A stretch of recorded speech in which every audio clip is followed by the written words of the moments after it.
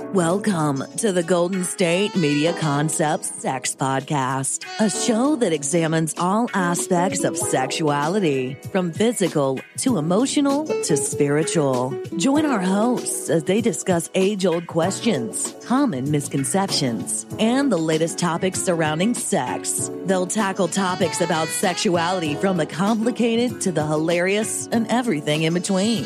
GSMC Sex Podcast is your show for all of your questions about sex, even some you might not have thought of yet.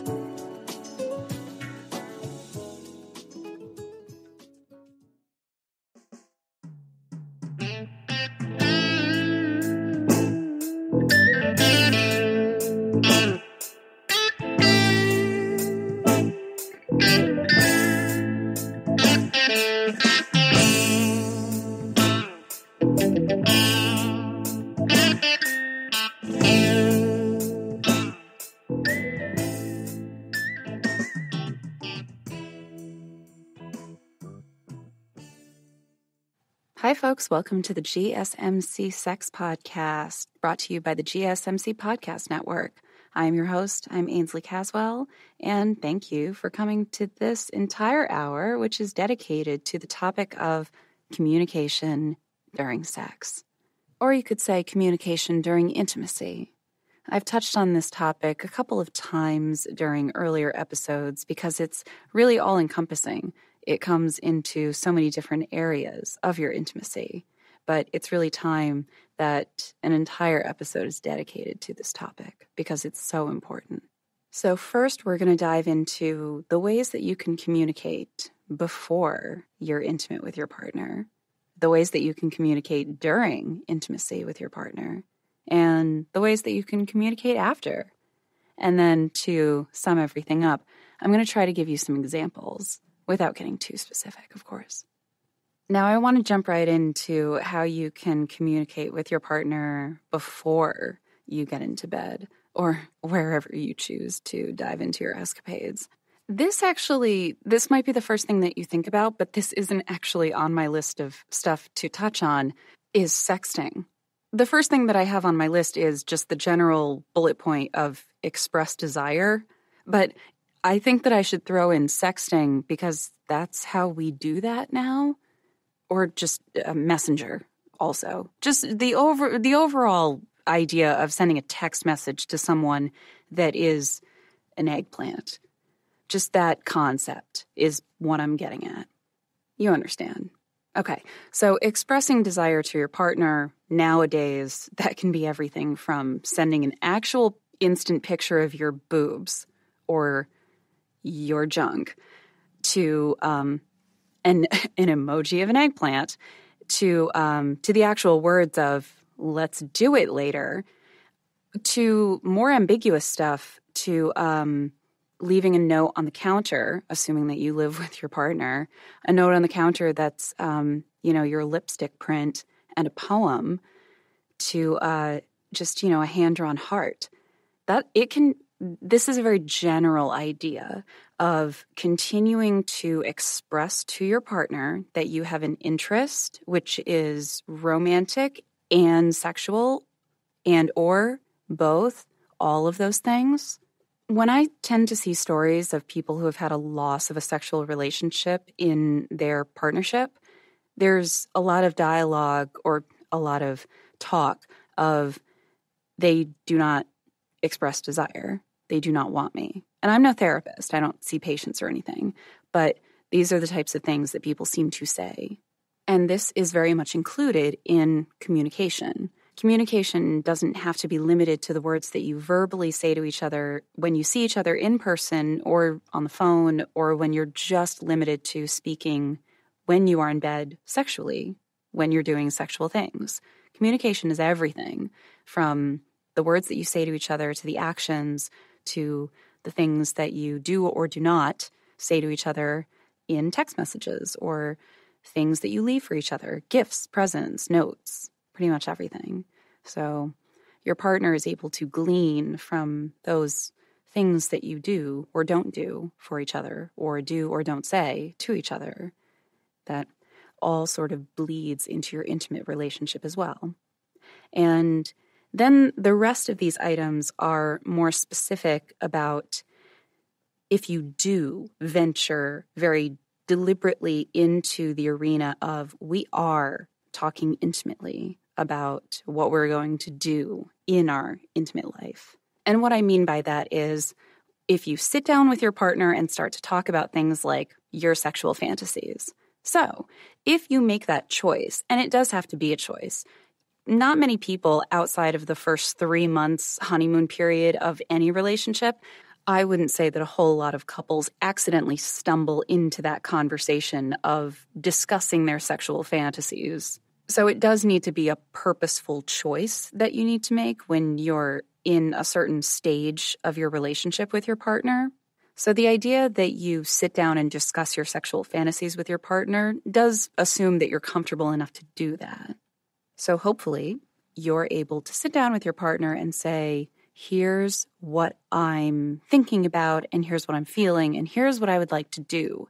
Because there is a difference between fantasizing about something and actually wanting to do it, and also wanting to do it with your partner. Sometimes there are fantasies that you don't actually want to carry out with your partner. Sometimes there are fantasies that you want to do with another person, and then you have to discuss it with your partner if you have one. So there's a whole bunch of scenarios that may or may not apply to you.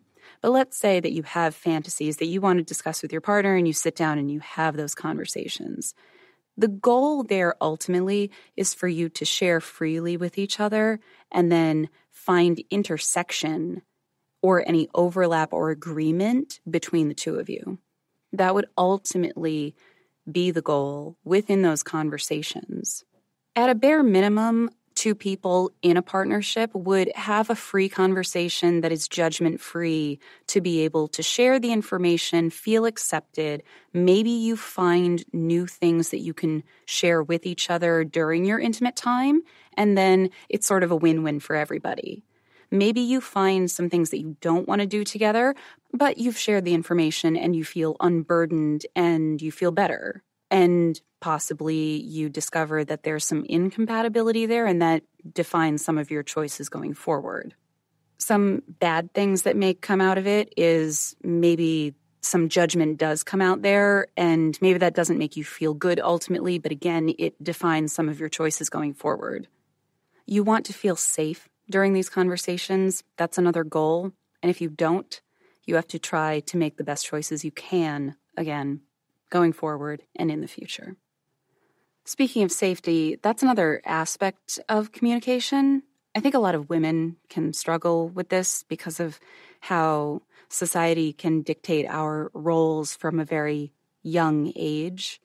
So I say this because I think I have a hard time understanding how communication is important in my sexual life because I didn't understand that I had the ability to communicate in my sexual freedom. I had no freedom to communicate in my sexual life for a very long time, and I didn't understand that I wasn't the only one feeling that way.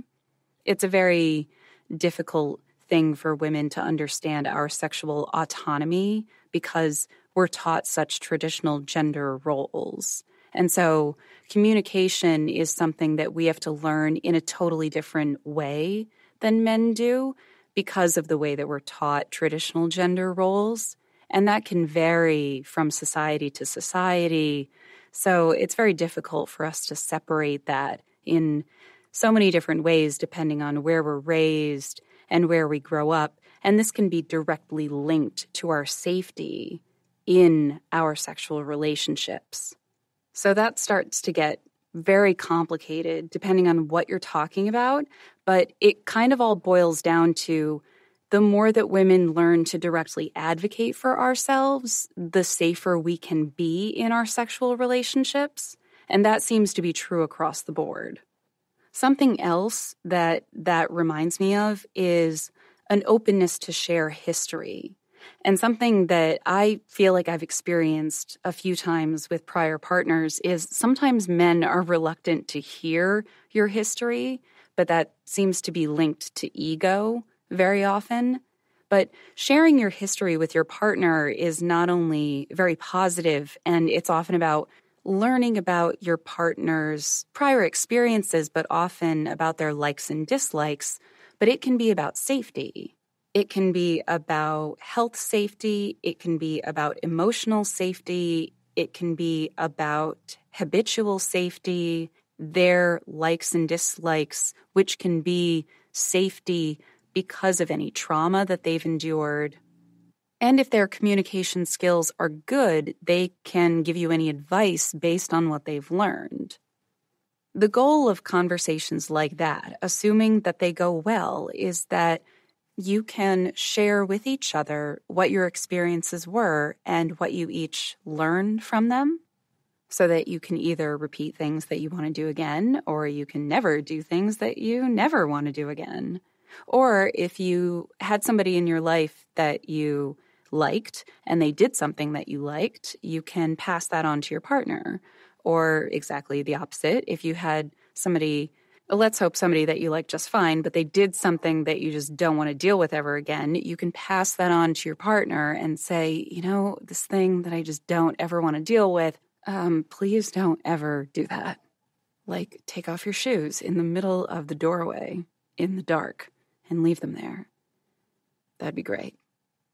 I didn't have a boyfriend that did that. That's fine. You know what's a pre-gaming thing that you guys can do that I could talk way too long about, so I can dedicate a whole other episode to it, is watch porn together. So let's fast forward through the details and just acknowledge that, first of all, couples watch porn together. Second, there is a multitude of different types of porn and places to get porn and niches of porn out there. So let's just acknowledge all those things together. And let's say that you and your partner watch some porn together. It's extremely productive for you and your partner to watch some pornography and talk about it, discuss it. Not necessarily to critique it, but really in whatever way you want. You can discuss it in ways of, I didn't like that. I did like that. I would like to try that. That's interesting to me. I think you would look good doing that. I would think you would look good doing that to me. There are no rules. You can say and do whatever you want. Take notes while you're watching the porn. Draw pictures while you're watching the porn. I don't care. Well, listen to this podcast while you're watching the porn. I don't care. Also, if you're going to write stuff down while you're watching the porn, another thing you can do is make something like a bucket list or a wish list. Make a list together of stuff you want to do later. I know people are overenthusiastic.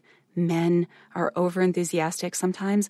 We got to do all this stuff right now. Right now. Right, 20 minutes. Just give me 20 minutes. We'll do it all. Do it. They don't have to. Nobody has to do it all right now. Nobody said you had to do it right now.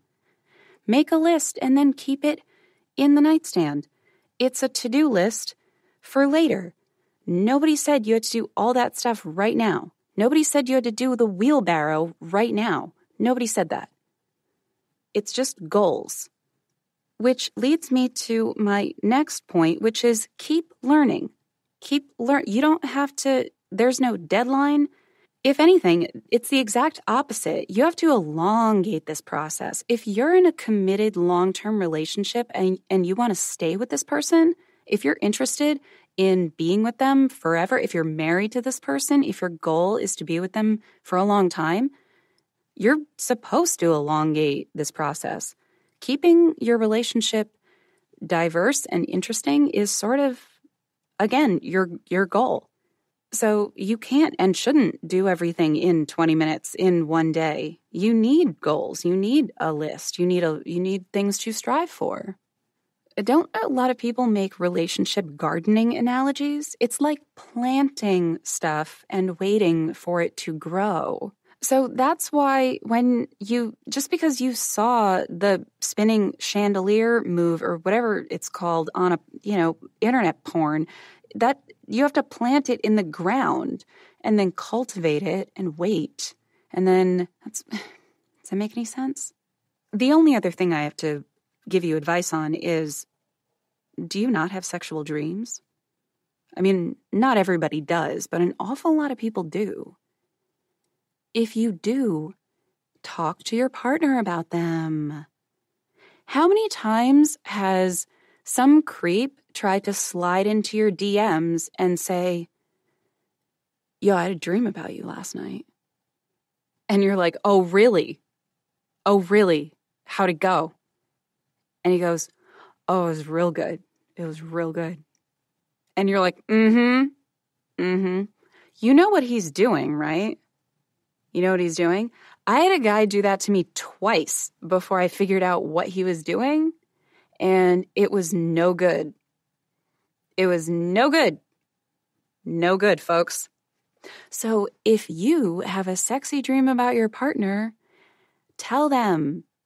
Tell them, because they know what's going on. They know what's up.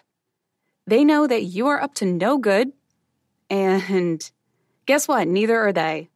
They're up to no good either. And they're probably not going to tell you. So make them tell you by broaching the topic first and tell them about your dirty, filthy dream that you thought belonged quietly inside your head, but it doesn't. It doesn't. Just tell your partner. And if they don't receive it well, then send it to me. Slide into my DMs, okay? So coming up next, I will tell you what to say during intimacy, because communication doesn't stop when you slide into more than their DMs. What? See you in a minute. Still on the search of that one true love? On the limbo in this crazy world of dating, marriage, relationships? Well, listen to the Golden State Media Concepts Relationship Podcast, your one-stop podcast for everything about relationships.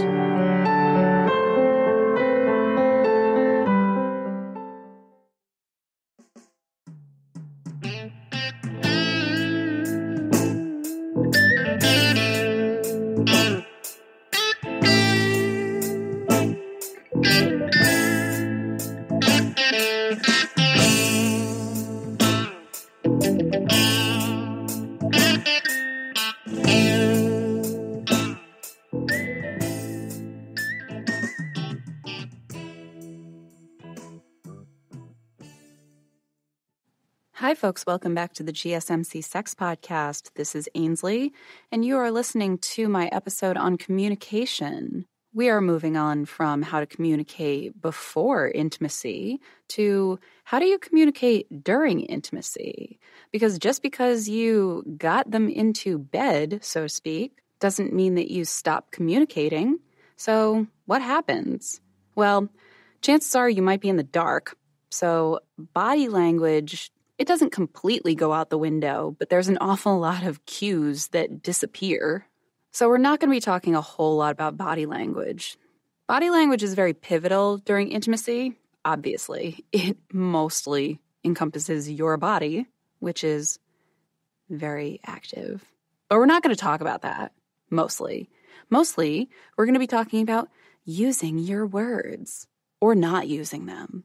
Because the absence of language during communication is pivotal, especially during intimacy. So first, I want to talk about admitting when stuff doesn't work.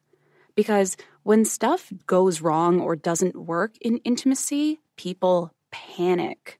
But they don't direct their panic outward. A lot of times they turn it inward, and it turns into blame or shame or anger, frustration. And they don't think it's about the other person. A lot of times they think it's about them.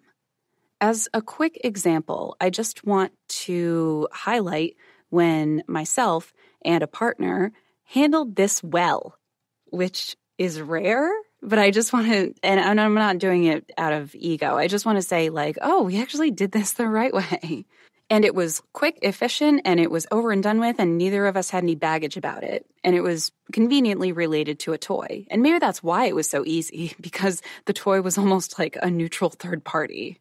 We had a toy, and it was supposed to be a couple's toy, And it was one of those toys that went partially inside of my vaginal canal, and the rest of it sat outside, and it was meant to be used during vaginal intercourse.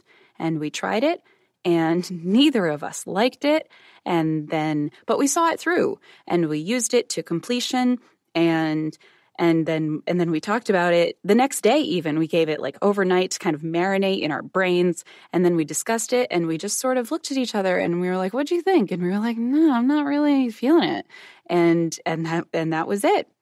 We didn't speculate about user error. He didn't appear to speculate about his anatomy. I didn't speculate about my anatomy. Neither of us speculated about our ability.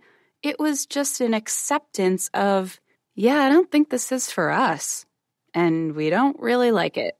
But we're not mad about it. We're just gonna say no and move on. And that was one of the most liberating experiences of my entire life, I think.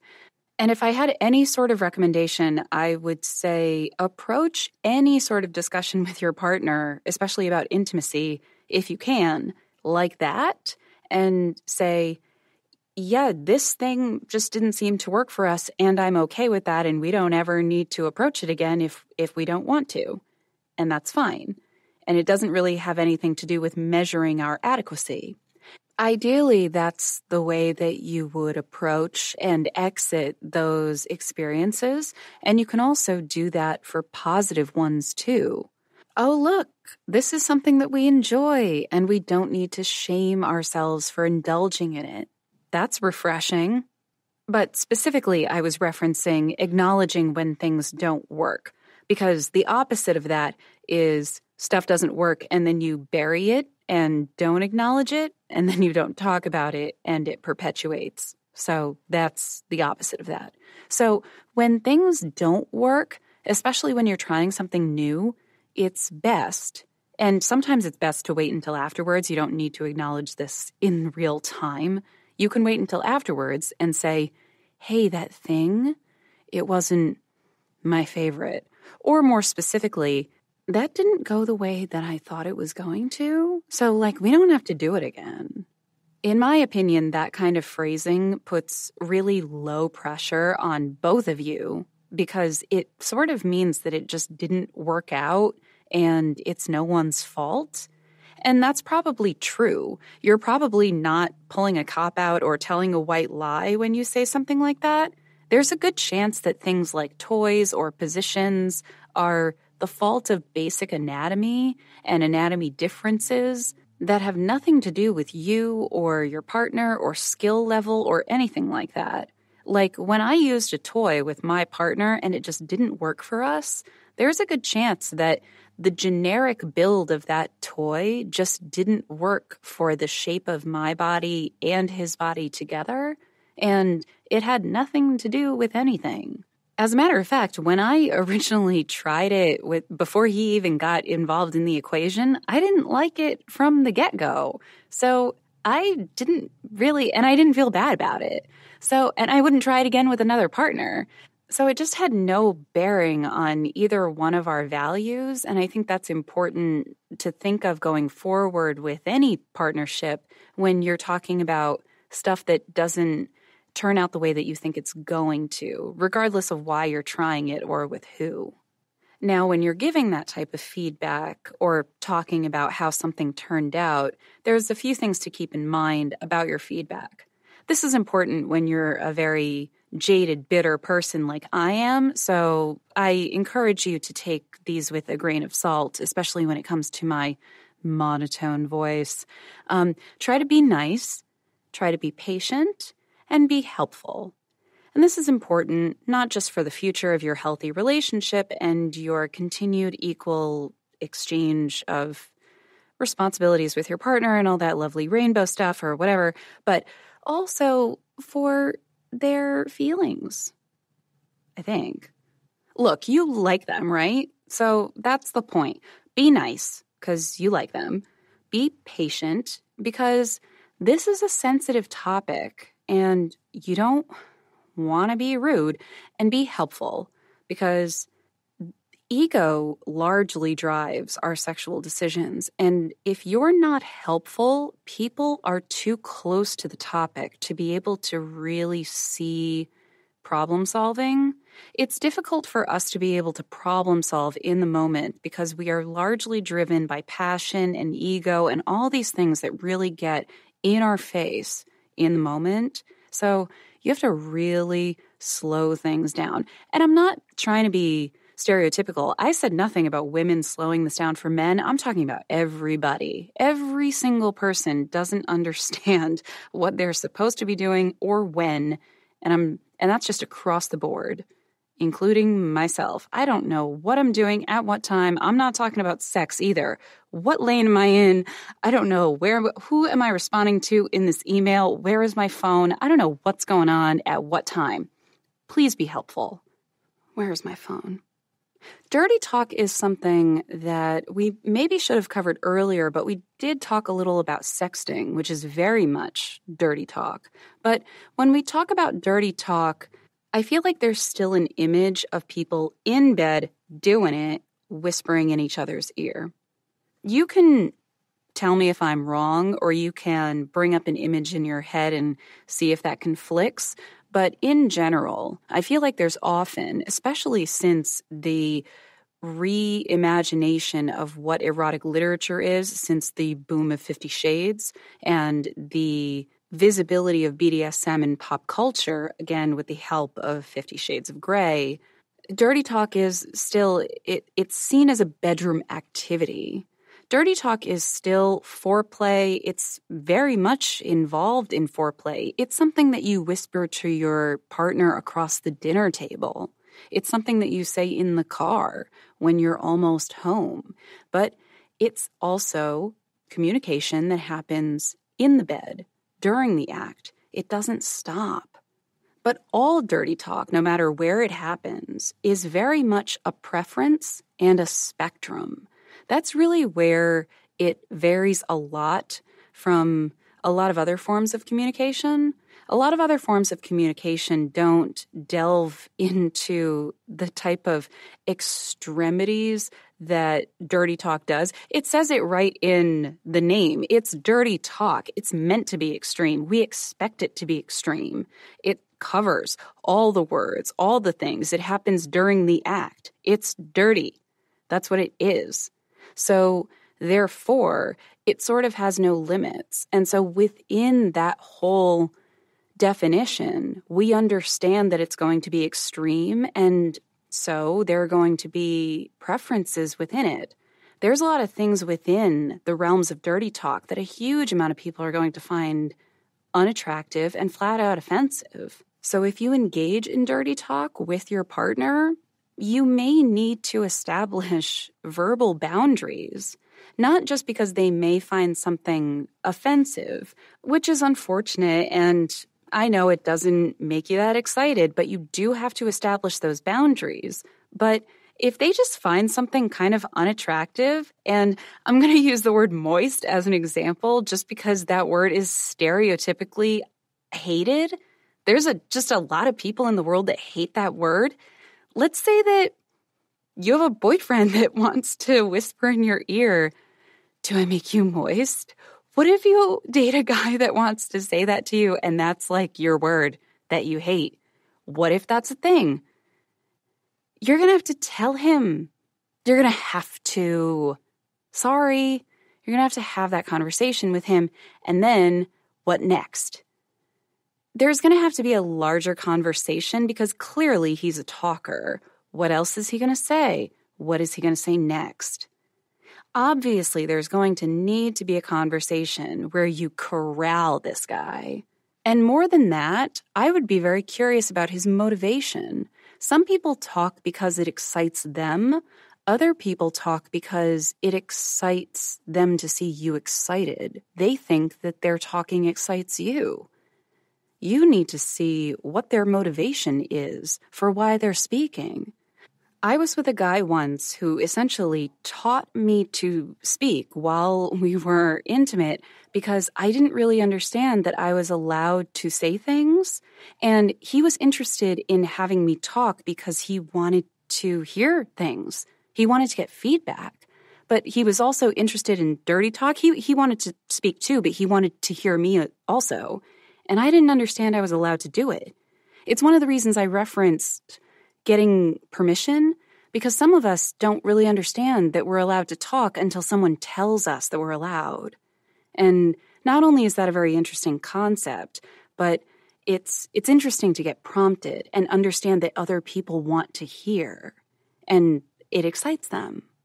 That leads me, I guess, to listening. Communication is, of course, not just making noise and making your needs and wants known. Communication is a huge back and forth, and part of that is listening. A lot of people, when they're engaged in intimacy, they get very wrapped up in the experience.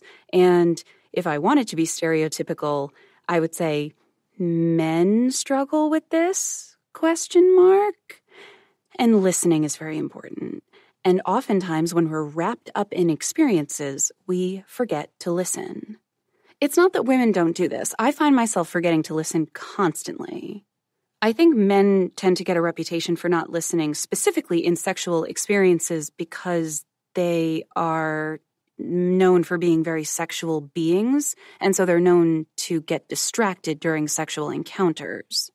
In my personal experience, I have had more than one encounter with a man where even if I try to make my needs known during a sexual encounter, he will listen, modify his behavior for 5 to 10 seconds, and then go right back to what he was doing.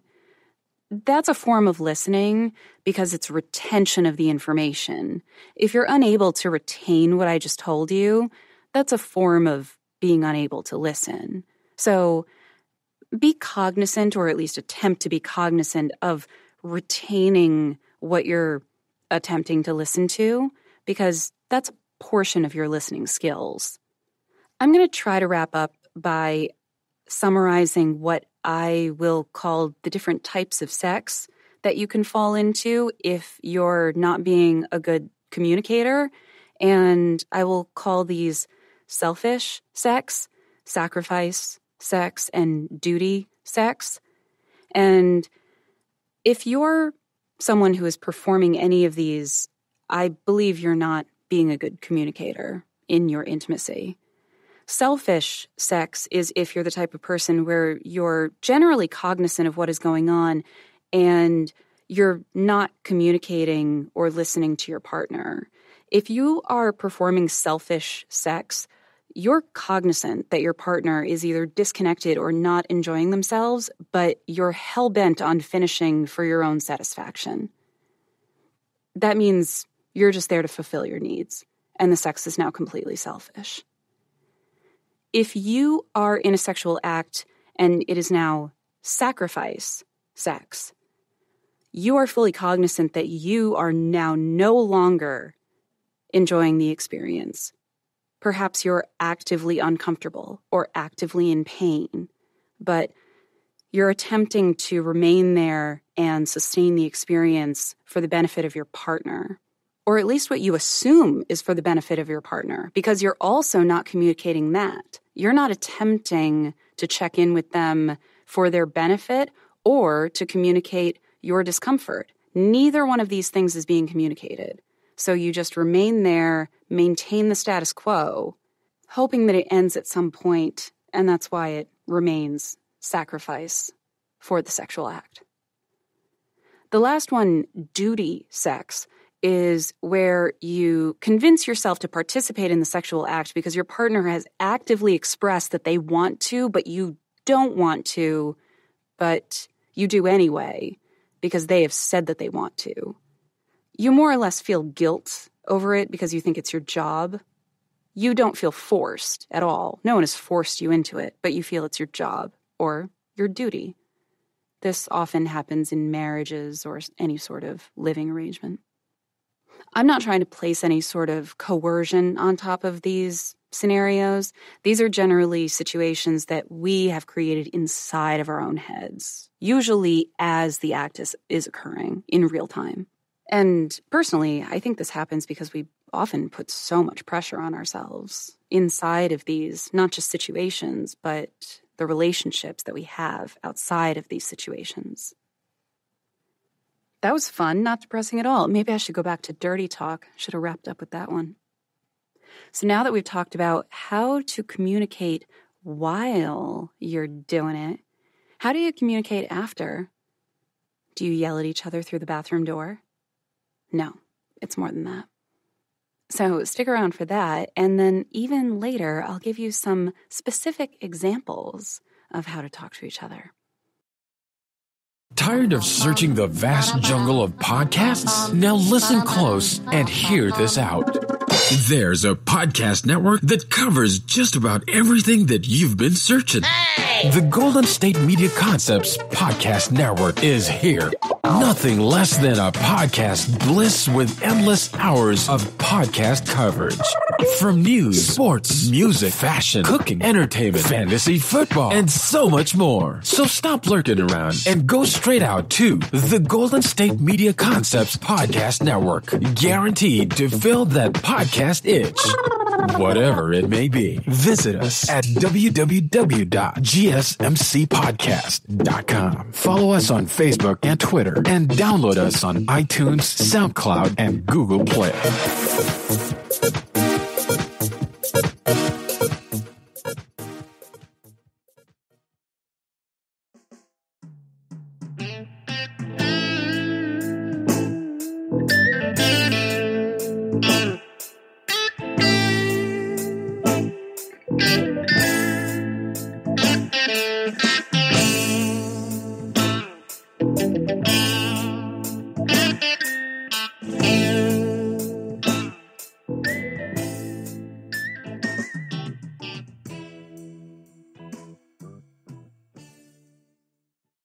Hi, everyone. Welcome back to the GSMC Sex Podcast. I'm Ainsley, of course, and you're jumping in right in the middle. Well, hopefully not. Hopefully you joined us for the first half where we talked about communication in bed, or rather out of bed, because we discussed communication before you are intimate and communication during intimacy, which doesn't have to be in the bed, does it? You're creative people, aren't you? So now we're going to discuss communication after intimacy. And that also can take place anywhere, right? In bed, out of bed, in the kitchen, standing in front of the fridge, eating leftover macaroni and cheese. What? I don't do that. So talking about what you liked, first and foremost, is probably your best option because that's a very positive topic, right? But I think a lot of us don't do that because of simple things like shame and embarrassment. Do you often start conversations with anyone, but even your partner? Do you start those conversations with, I really liked when your hands were in my butt last night? That's not really a sentence that easily comes to the tip of your tongue. You could talk about where the tip of your tongue was last night. I don't know. I don't know what you were doing. But in general, not a lot of people broach these topics over breakfast. And possibly this is where we go wrong. Unlike sexual spontaneity, which is very exciting and a lot of people find very appealing, logistical discussion of our sexual preferences is often not a spontaneous occurrence, and it doesn't really work spontaneously. You and your partner may need to set very, very clear parameters and maybe even clear dates and times to sit down and discuss and reflect on this type of thing. Kind of like we discussed earlier when talking about fantasies, because not to call to sort of an overused, watered-down term, but you're more or less creating a safe space for you and your partner because this is a very touchy topic that involves a lot of sensitive issues and big things that involve people's egos. So that's really where it's that combination of things that come into play. And so that's why clearly communicating what you want to say can get lost very, very easily unless you clearly sit down, set aside time, listen very carefully to what the other person is saying, and take the time to communicate what you're saying very carefully and clearly. And as we discussed earlier, try to be nice and patient and helpful in all those rainbow things that don't come naturally to a cold robot like myself. So when you're discussing these things with your partner, and specifically, let's start with the stuff you liked, even then, you sort of have to put it in a good, positive light, because people can inadvertently, because we're very sensitive about these things, even if you're saying something positive, they can inadvertently spin it as a negative. Let's say that you and your partner had a great encounter the night before, and then you discuss it the next day, and you say something like, I really, really, really liked when you did that one thing. If you highlight that a little too much, they might think that you hated everything else. So it's about giving an accurate impression of what's really going on, having constructive discussion about it, and being proactive in moving forward with what you want to do again. Which is an entirely separate and equally important point, which is be clear about what you want to revisit again versus what you may have enjoyed but may have just been a one-off. Because there's a huge difference between something that you enjoyed and definitely want to do again versus something that you're glad that you did, but you're not really interested in making it a part of your regular routine. I would think of it like food. Food is something that you have to have every day, or at least on a regular basis. And let's say that you had escargot and you didn't hate it, you thought it was fine, but are you going to start having it daily or weekly? Are you going to do that? Maybe not. Maybe it was just the exotic thing that you had because you had the opportunity and you did enjoy it and you thought it was good, but you had your fill and that was it. It's okay if you feel that way about sexual experiences too. Another analogy could be, I'm thinking about roller coasters. Think of yourself at an amusement park and you have a selection of roller coasters and you tried 5 of them, but you only really liked one of them, and that's the one you want to keep going on 50 times before you leave. The rest of them were fine, but you have no desire to go on any of them again. There's this one that you're obsessed with. That's fine. That's your preference. And it's okay if you indulge in that one. It's okay. And your parents are weird if they make you feel guilty about it. So talk it through with your partner if they're on the same page with you. And if they're not, maybe they're not. And if they are, then that's great.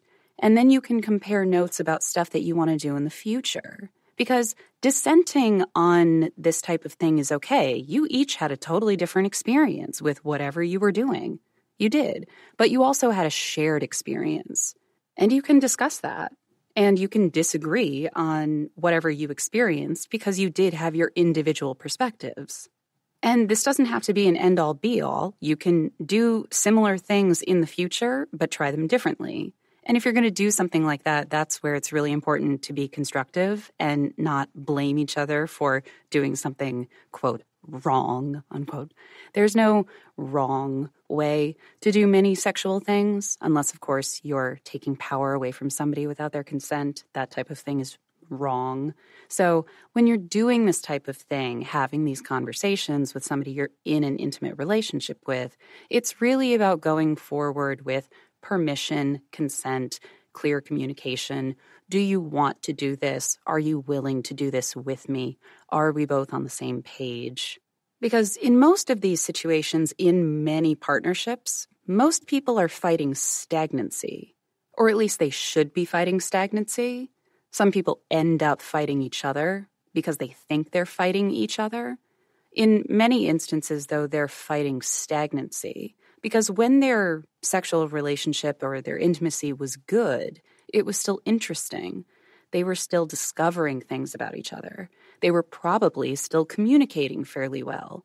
And then somewhere along the line, things got stagnant, boring, their communication broke down, and then the partners start fighting each other when really they're fighting a lot of things that are a part of that stagnancy, and they forget how to communicate. Partners who are good at communicating, it's not that they don't have stagnancy. They have it. They have a lot of it. They're just actively fighting against it. They're actively fighting against any stagnancy that works its way inevitably into their relationship. But what if some people want the monotony? What if they want the same thing over and over again? That still requires immense amounts of communication because to maintain the same thing over time requires the communication and consent of both parties anyway. When I lurk on message boards looking for stories of infidelity or cheating or sexual relationships gone wrong or sexual relationships gone right, I see an awful lot of firsthand accounts of my partner wants the same thing all the time from the day that I met them, and I don't understand.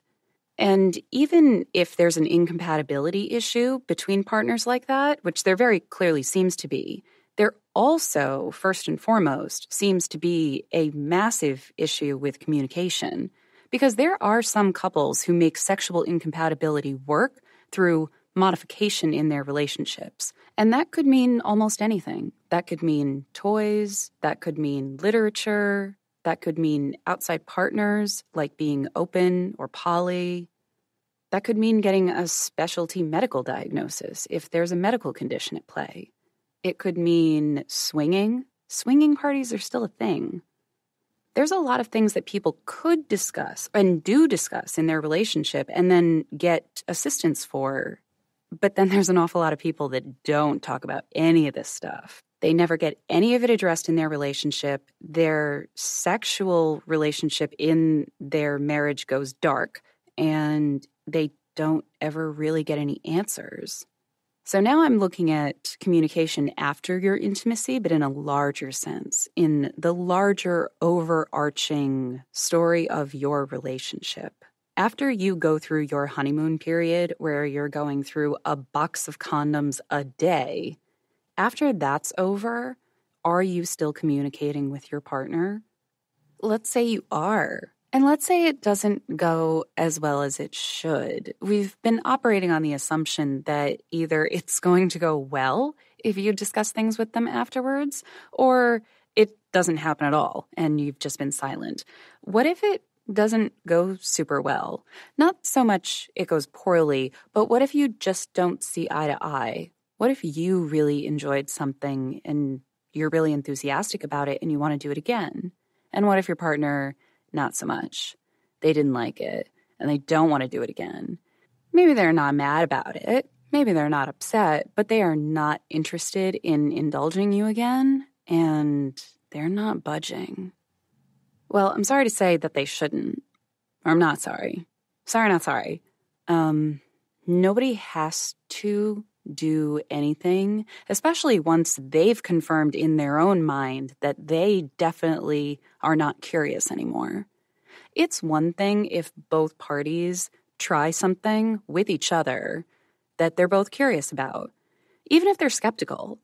I'll give you an example. I think anal is a very good example, especially for women or anyone who's on the receiving end, because it's just something that you've never tried before. If it's your first time, then you've never tried it before.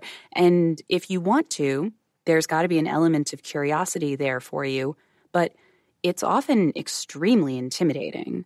There's a lot of literature out there and also a lot of schoolyard rumor type nonsense that it's bad for you, that it's going to damage you, that you need to take a bunch of precautions, that you're going to somehow embarrass yourself or your partner, that it's extra dangerous health-wise. There's all this stuff out there that it's just not the same as any other sex act.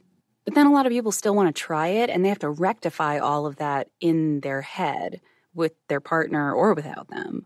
So then people try it, and it's just not everybody's thing. Not everybody wants to keep doing it. So what if you try it with your partner and they really enjoyed themselves and you did not? And maybe you're glad you did it because now you know. Now you know. You definitely know it's not your thing. And you're glad that you know. But you're also extremely happy that it's over. And now that it is over, because you are smart, you sit down with your partner and you discuss it. And you say, so how'd that go for you? And they say, oh my God, that was so amazing. That was like the best thing I've ever done. And you are thinking almost the exact opposite. And you have to tell them, oh, that's great. I didn't think it was that great. For me, It wasn't that great for me, and I don't think I would want to do it again. For me, I don't think I enjoyed it as much as that I would want to do it again. I'm glad I tried it, but I didn't really enjoy it as much as I thought I might. But I'm glad I know that it's just not something that I want to do again. And unfortunately, your partner is going to have to deal with probably some level of disappointment, because I would be willing to bet that because they enjoyed it so much and it was your first time together, that they're hoping you're going to want to do that again. Now, this scenario can be the groundwork of infidelity. If the partner who doesn't want to do this again starts to judge the other partner for liking it. If they say, yeah, that was really gross and it was horrible, and you're kind of gross for wanting to do it again. That's where this can go really off the rails, and if this couple doesn't break up, which they should if that's the direction that it goes in, if they don't break up, cheating is very likely to happen next. And it's going to be easily justified by saying, well, I won't be able to get it at home, so I have to go elsewhere. That's easily how it's going to be justified. The other bad direction it can go in is if the judgment happens the opposite way, is if the partner who enjoyed it starts to judge the other one for not liking it and saying, why? What do you mean? You did it. You already did it. You didn't seem like you hated it while it was happening. Why don't you just cooperate, et cetera, et cetera. That can very quickly go into territories of abuse. It's already flat out intimidation, and obviously it's just wrong. This hypothetical couple that I've made up is problematic in a few different ways, but it's just sort of bringing up the various issues that communication should be good, but can go wrong very quickly because these are very sensitive topics. So try to handle it carefully. In a non-problematic scenario, our couple would discuss what they did, which in my imaginary world was anal, and one of them liked it and one of them didn't, and then they would compare notes on that, be honest with each other, and if they wanted to work out those differences, they would come up with various scenarios to fulfill one of their needs while also accommodating the other one's wants and needs to not participate in anal again. You can do that with toys. You can do that with role play. You can do that with simulation of other types. There's many ways that you can work this out that is not traditional body-on-body contact. And really what it comes down to is just listening to each other and respecting each other's wishes. It's really just that simple. It almost always is. So we've gone through the before, during, and after, but if you're still a little bit lost, come back in a minute and I will try to give you some really specific examples of what you can say to your partner if you find yourself at a loss for words. Are you tired of the same old news? Are you sick of the seemingly endless political spin and negativity? The GSMC America's Still Beautiful podcast is a weekly news podcast covering all the top positive and uplifting news stories. We cover stories that will inspire, uplift, and remind you of the good in the world. Tune into the Golden State Media Concepts America's Still Beautiful podcast to get all the great and positive news stories of today. Download the GSMC America's Still Beautiful podcast on iTunes, Stitcher, SoundCloud, Google Play, or anywhere you find podcasts. Just type GSMC in the search bar.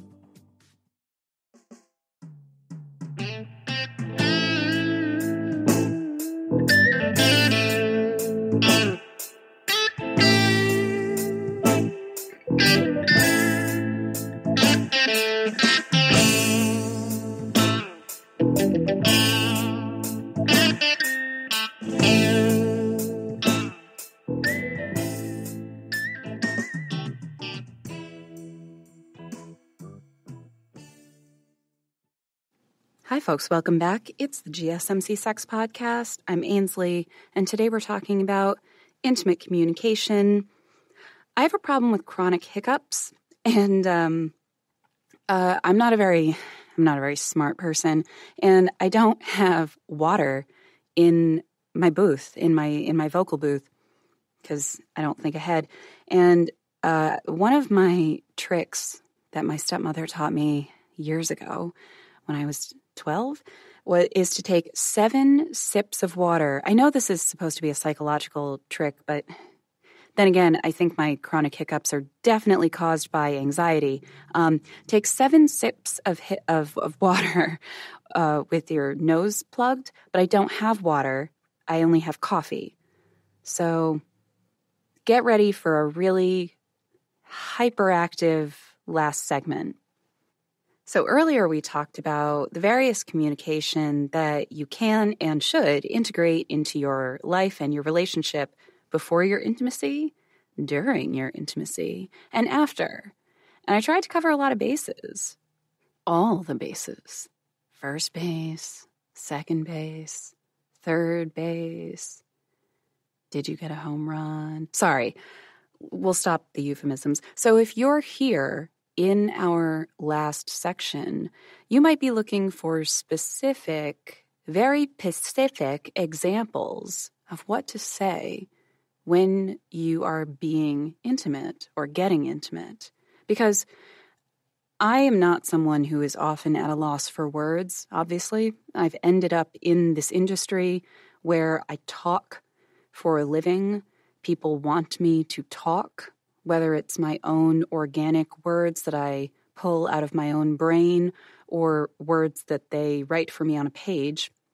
And actually, through that process of asking people, well, what would you like me to say for you?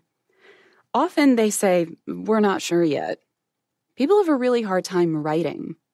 Writing is an industry, and people are writers because other people can't write their own words.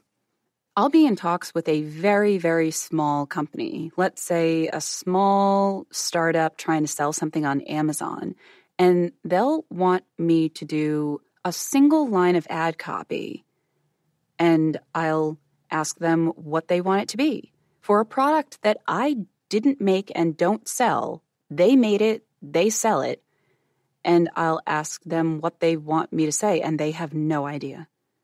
They have no idea. And then when they finally do get around to trying to tell me what to say, it won't be put in proper sentence structure. They won't follow the necessary limits that they need to follow. People are unable to put words together.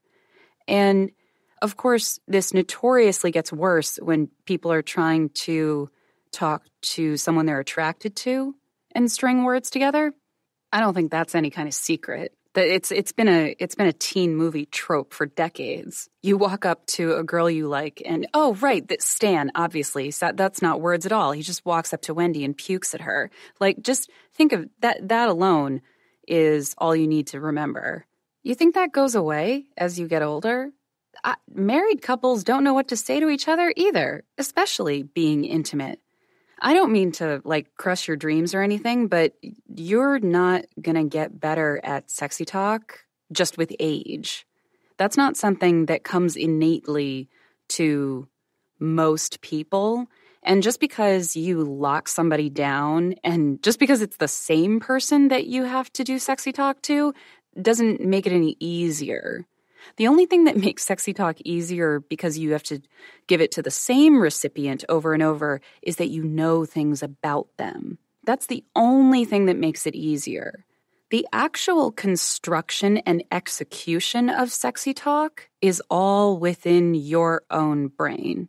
So if you're uncomfortable with it from the get-go, you're going to have to overcome that yourself. And getting comfortable with doing that, of course, a portion of that encompasses being with a certain person. But your partner can't make you do it or make you become comfortable with it. You'll get better at it if you practice, but you do have to start at some point.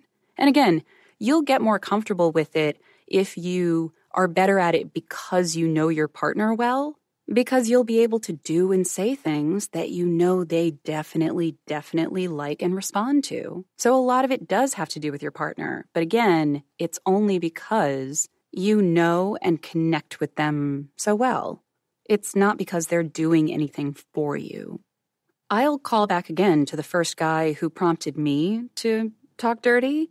He didn't do anything for me. I realized that I actually had a lot of capability and capacity to do that already. I just was never with the right partner before him. And I was responding to something that he was able to not only prompt me to do, but was able to be continuous, not just with him, but with future partners. So with all that being said, the point is that if you're still uncomfortable being vocal at all, not just with dirty talk, but with communication about intimacy with your partner, it is something that you can work up to and practice. And yes, sometimes it is about your partner and not just about yourself. There are definitely people that will stifle you and make you feel uncomfortable, or even actively shame you about trying to communicate this type of stuff. And just know that that's not okay, and you may want to look at the overall health of your relationship if you find yourself feeling that way. So, the things that you can say, or that you can work up to saying, are simple things, or at least let's start with the simple things. Let's start with yes. You can just say yes. Yes is good. It's very clear, and it typically means what it means, especially if all parties have discussed things beforehand. Yes is also a word that works if you find yourself scrambling for any other type of words, if you find yourself at a loss for getting any more specific, but you want to clearly communicate that things are going well. If you want to pull a When Harry Met Sally, you can start screaming yes over and over and over again. If you're concerned about noise, scream yes into a pillow. That's pretty unambiguously positive.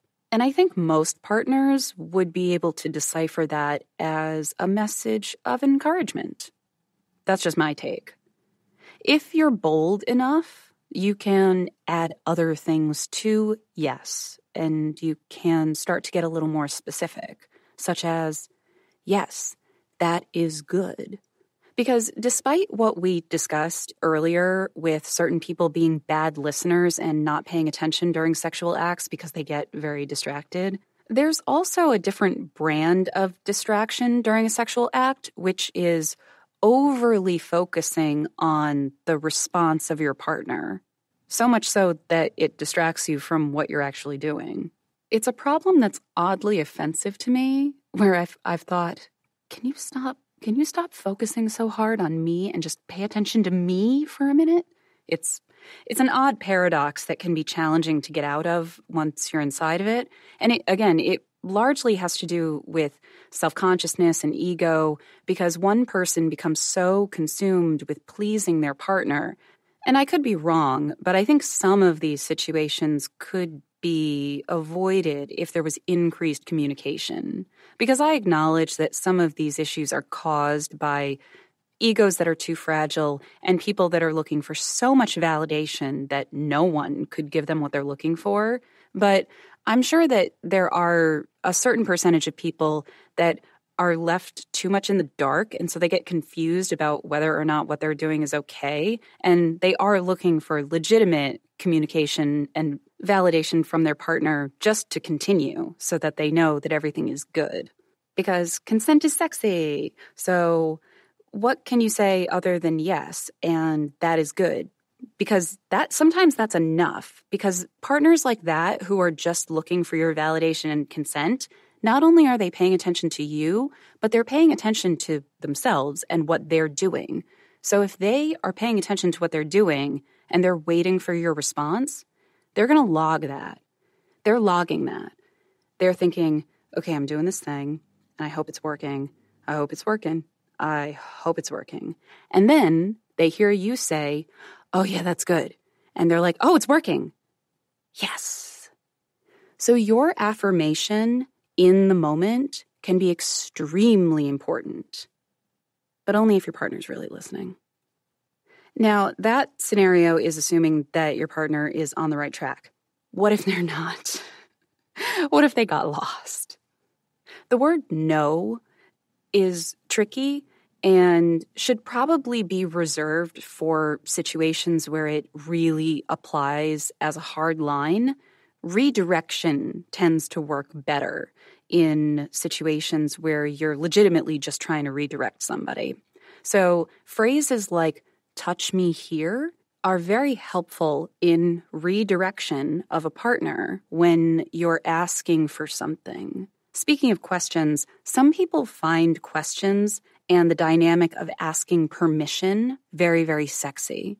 That's something that you and your partner may or may not need to outline and discuss ahead of time because it's heavily role-oriented.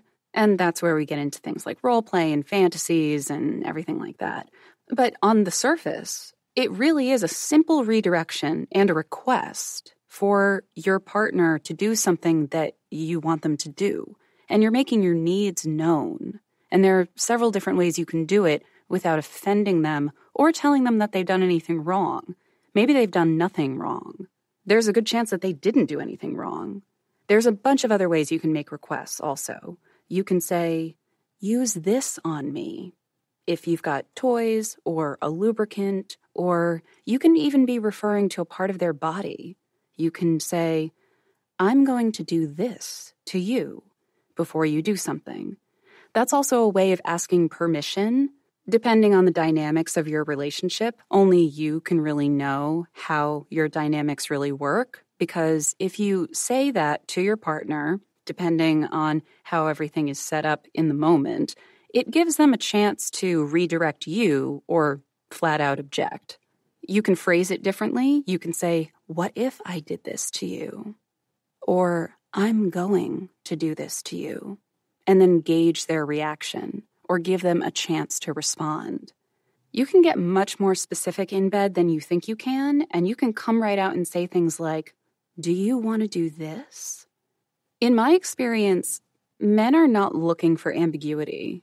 They're looking for clear sexual language, and many people have really specific words and phrases that they like to hear. And if you ask your partner, they might tell you, and you might be surprised at what you hear. I had an audio client once who wanted to hear me say something along the lines of, hot damn? And that was the extent of it. And he wanted to hear it a lot. The rest of the material was very erotic and sexually charged, but the actual phrase that he wanted to hear my voice say was something like damn or hot damn. You'd be surprised what some people want to hear. And so if you ask your partner what it is and assure them that you're not going to judge them when they tell you, it might just be something that you're not expecting. Other things that I find very useful as sexually suspenseful and erotic in the moment are basically a lot of hypotheticals. And I've already used some of them here. They're phrases that pose a lot of situations that haven't happened yet. And there are things like, what if this happened?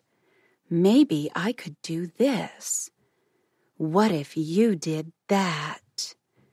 Well, I guess I could. And really, the beauty of this whole device is that it creates a whole bunch of instant fantasies for you and your partner to explore. And then, in real time, you can figure out which one of these things is the most useful and interesting to you, and then potentially pick one and just do it. It's almost like sexual verbal roulette. It's very useful. One more, and I guess anybody could do this, but it works especially well with someone who's going to get into a sexy outfit.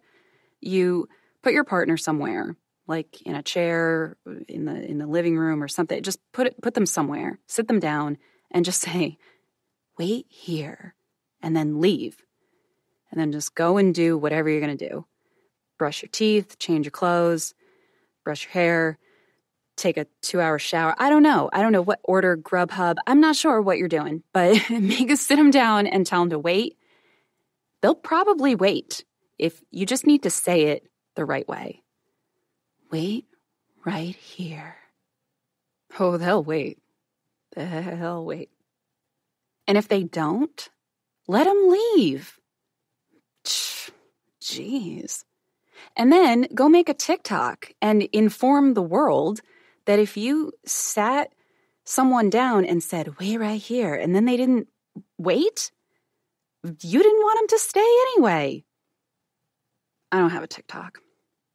They won't let me have one. Thanks for listening, folks. This has been the GSMC Sex Podcast, brought to you by the GSMC Podcast Network. Make sure you follow us and get notifications for new episodes wherever you get your podcasts. And follow us on the socials like Facebook, Instagram, but not TikTok, because I don't know how to use that. You can search for us by looking for GSMC or me, Ainsley Caswell. Thanks for listening, and I'll see you next time. You've been listening to the Golden State Media Concepts Sex Podcast, part of the GSMC Podcast Network. You can find this show and others like it at www.gsmcpodcast.com.